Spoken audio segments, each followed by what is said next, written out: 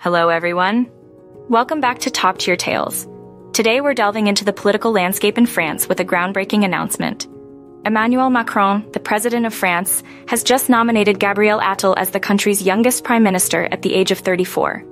Join us as we explore the life and career of this rising political star. Raised in hometown, Attal showed an early interest in politics and social issues. Gabriel Attal's rise to prominence has been nothing short of impressive. From serving as the spokesperson for government position to actively participating in key debates, Attal has become a recognizable face in French politics. This decision signals Macron's confidence in Attal's leadership abilities and vision for the future. As the country faces current challenges, Attal's youth and fresh perspective bring a new dynamic to the French government. As Gabriel Attal steps into the role of prime minister, all eyes are on him to see how he'll navigate the challenges ahead.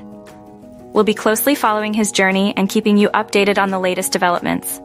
Don't forget to like this video, subscribe, and hit the notification bell for more insightful content. Until next time, this is Top Tier Tales, signing off.